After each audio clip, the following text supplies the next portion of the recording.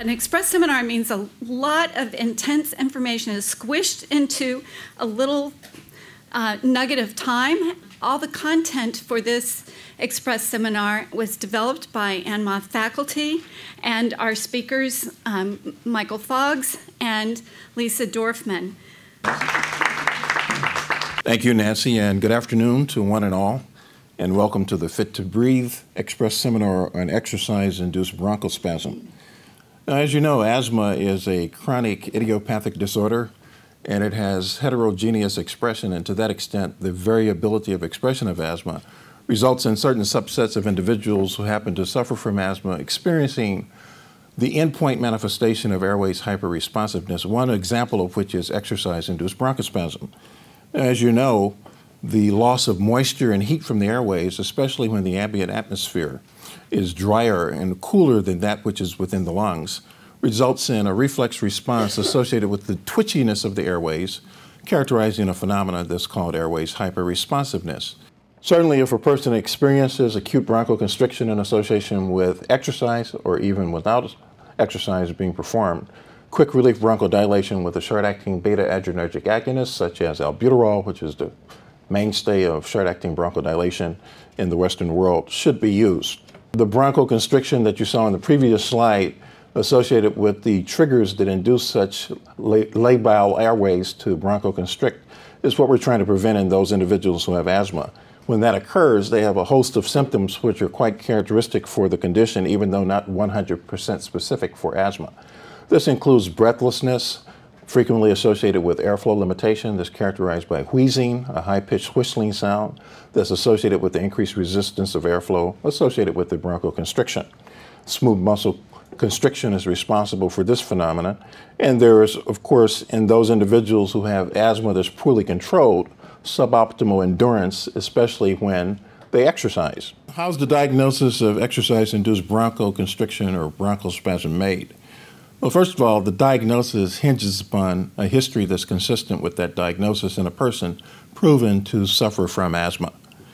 There are other conditions that can masquerade as asthma, and while that's beyond the scope of our discussion, it's very important not to make the assumption that an individual has asthma without determining whether there's objective evidence sufficient to corroborate that diagnosis. The vital sign of asthma assessment includes objective assessment of lung function, which ideally is performed via spirometry. The unfortunate sadness is that most practitioners in America do not own spirometers, even though the price has come down dramatically, and even though one can bill for a spirometer and pay for it in a relatively short period of time. But spirometry is necessary to establish a baseline lung function and also to determine whether there's any variability in that lung function when it's objectively assessed over time. And this can help differentiate exercise-induced bronchoconstriction from other symptoms that can occur in a person suffering from asthma. In the absence of spirometry, our fallback is the peak expiratory flow monitor.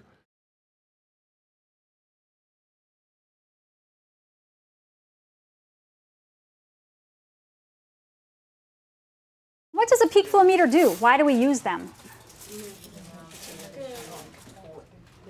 It's like a thermometer for the lungs, okay? We can monitor the patient's asthma. We can tell if they're in the green, what we call the traffic zone. The green zone is good, yellow zone is caution, and red zone is bad. So we kind of follow their measurements to see where they are. Okay, so what we're gonna do is we're gonna take a deep breath in, and we're gonna make sure we have a nice tight seal on the mouthpiece there, okay? And we want to take a real deep breath in, and we want to blast our air out as hard as we can and as fast as we can to see how high we can get it. So why doesn't everybody practice? All right? So then we shake it down, and when we measure peak flows, we do the best of 3, okay? So we recommend that in the morning, when we're trying to establish a target zone, a target number, we do the best of 3, okay? We do it at night before medications, best of 3. And in the school, if you suspect that the patient is having some problems, have them do a peak flow and see what their number is, see where they are according to their target number, and we can decide whether we need to give them their quick relief inhaler. And inside your boxes, there's a handout that explains how to use the True Zone meter. Okay, so why don't we relate the peak flow measurements to the asthma action plan. This is a key element in care for our asthma patients. Okay, so like I said, we do the traffic zone, green, yellow, red, okay? If the person is in the green zone, their peak flow will be 80 to 100% of their target number, okay? They will have no wheezing, no coughing, no shortness of breath. They will not be waking up at night with any symptoms, and they'll be able to do their normal daily activities without problems. If they are exposed to a trigger, such as a person's allergic to dogs, they go to a friend's house with a dog, they could experience some symptoms of wheezing, coughing, shortness of breath. Or if they're sick, or outside pollens too. We see their numbers drop, okay? So if a person is having symptoms, they are having the wheezing, coughing, shortness of breath, maybe they'll be waking up a couple times at night, and maybe their asthma will interfere with their daily activities. And their peak flow readings at this point will be between 60 and 80%, so they'll drop down to the yellow zone, okay? And if somebody's in the yellow zone, that's when we need to give them their quick relief inhaler. If a person is in the yellow zone for, say, 2 days and they're needing albuterol or quick relief for 2 days in a row, we suggest that they be seen by their doctor. When a patient is at school and you assess that the student needs their quick relief inhaler, we suggest that you go ahead and give the parents a call. If they have exercise-induced asthma and you give it to them on a daily basis or just before exercise, you don't need to call the parents. But if you assess that they are having a problem, give them their quick relief inhaler and call their parents. Also, if you've assessed that they're in some kind of distress, and if their first 2 puffs of quick relief do not completely get them back up to the green zone, or you feel they're in some distress, after 20 minutes, you can give them another 2 puffs. And even 20 minutes after that, you can give them another 2 puffs. So within 1 hour, you can give them 3 times, okay, their quick relief inhaler. But call their parents after the first time. Hopefully, if a child is in school, they're not going to be having situations where they're in such distress. Okay. All right. Well, then you have your asthma action plan to guide you of what to do.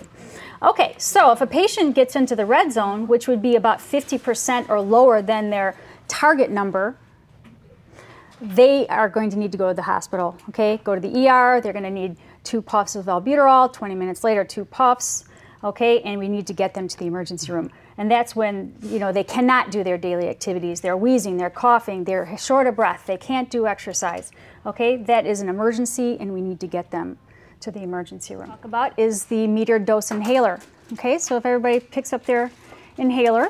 And these are filled with a propellant, no medication in it. All right, so if you work along with me here, what we're going to do is, as with every metered dose inhaler, you're going to take a breath, exhale, put your mouth right on the canister, nice tight seal, and breathe in the same time as you press down. Slow, easy breath filling up the lungs, holding for the count of 10, about 10 seconds, and then exhaling. Most times, the doctors will recommend 2 puffs every 4 to 6 hours, or 2 puffs before exercise for a child with exercise-induced asthma. If you need to do 2 puffs, you will need to wait 1 minute between puffs. So you do 1 puff, wait 1 minute, and do the second puff, okay? Everybody try it? All right. Breath. Let it out.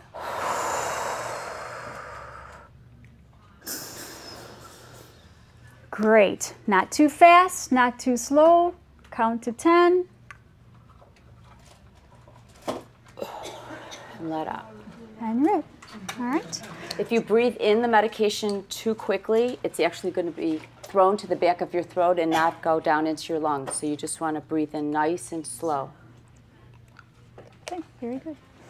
Now the next thing we're going to demonstrate is a metered dose inhaler using with a valve holding chamber. Okay, there are many types of valve holding chambers. Okay, the good thing about these is it's a one-way valve. If you open it up, you look inside. You always want to look inside to make sure that there's no foreign body in there. And when you give the medication, the patient can breathe in the medication, and then when they breathe out, they will exhale through the vents here, so that the medication that's in there will stay there. They'll breathe it in, they can get all their medication. Okay. There are also aero chambers with masks. Okay, the masks we recommend for children who are birthed through about 5 years old because they cannot get the technique of pressing and taking one big breath and holding it. Okay, so how do you do a aero chamber with a mask? You make sure you have a nice tight seal with the mask. Okay, and you just have the patient breathe in 4 to 6 times after you squirt the medication. Okay? You will see a new design, brand new, just coming out here, that makes it a little bit easier for the parent or the school nurse to make sure that the patient's breathing in properly. Okay, and same design except for it has a little flap where if you breathe in, you can see the little blue flap go down, and that way you can tell that the patient's getting their medication. Okay, things to remember with the aero chamber. First of all, you're going to make sure that your vent is face up, okay? All right. Now, we have already primed our inhalers, correct? Okay. So you see the vents on the side that you're going to put your MDI in. Okay. So then we just place the So just MDI give a quick push in it. right in the back, okay? Okay. And it will fit nice and snug in there. Now, I heard someone's whistle. Doesn't that mean you're doing it too quickly? Yes. That is correct. That's so true. What you want to do, as with any time you take an MDI, you want to take a breath, let it all the way out. Okay, then take a nice, easy breath in. As you're... Put your mouth on the mouthpiece, nice tight seal. Too hard. Okay, so if you're inhaling too hard, you'll hear the whistle. And not all of them come with a whistle. These do. So that's just showing you that you're breathing too hard. Right. Okay, so everybody try it out? Okay. Okay, so if you graduate from a mask to a mouthpiece, you can go ahead and the medication will stay in the chamber between 2 and 9 seconds. So if the patient doesn't get a good breath the first time, you can do a second breath and make sure the patient gets all their medication. And truthfully, they're never too old to use a chamber. We have adults using them. You're better to use it than not use it at all. So.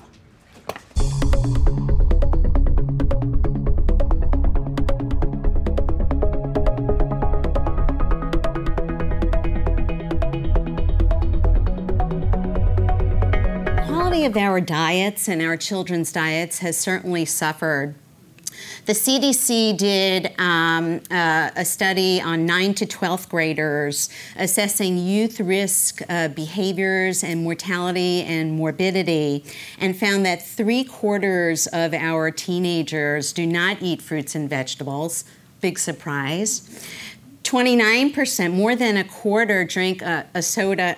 In the study said soda pop, which really aged me. I get it. A soda more than once a day. And 80% were inactive. Well, they call it inactivity, less than an hour a day, which we know is what's recommended. Probably the largest study is called ISAC. It's the International Study for Asthma and Allergy in Children. And it looked at, over the past decade, about 700,000 kids who are 6, 7, 13, and 14 years old from over 53 nations. That, along with research out of Spain and Croatia and other countries, has shown that this Mediterranean diet, we hear so much about the Mediterranean diet because most of us as adults say, yay, we could drink a glass of wine a day and it's good for us. Because in the Mediterranean, they drink wine, but they also eat olive oil instead of some of the fats that we have, those omega-3s that we include in our country. They eat a lot more fruits and vegetables. And of course, they have that wonderful fatty fish we all hear about that's rich in the omega-3s. So we know that there's a relationship, at least with asthma, a relationship between omega-3 rich diets, fruits and vegetables, and this decrease in the wheezing and some of these asthmatic symptoms. On the contrary, research has shown that certain foods in our diets are not so good when it comes to asthmatic symptoms. Those include the omega-6, which are also essential fatty acids. Essential meaning we need to get it through our diet, except we in the U.S. are too good at getting it in our diet. The ratio of omega-6 to omega-3s is supposed to be like 3 to 1, and we get 10 to 1 here. Because we're eating way too many processed foods, way too many trans fatty rich foods. And trans fats is that thing you keep hearing about that the government says we're going to get rid of it. Fast food restaurants now have to get rid of it. Packaged foods need to report it when they have it. Trans foods is something, or trans fats is something that we created in the lab. When in the 1970s and 80s, the American Heart Association said, you know what, those saturated fats are not good for your heart. Those animal fats are not good for your heart. Take them out of your foods. And so food companies were putting oils in their products, substituting oils. But unfortunately, if you could remember, all the foods were falling apart on the shelves because if you've ever made a batch of cookies with oil instead of butter, they kind of fall apart. So what they did was they changed the configuration of the fat molecule and made them trans fats instead of cis fats. Just a FYI, to make them hard, like saturated fats. And so now you have these saturated fats called trans fats that are worse than anything else. We know we've heard it in relationship to heart disease and diabetes and arthritis and, of course, now asthma.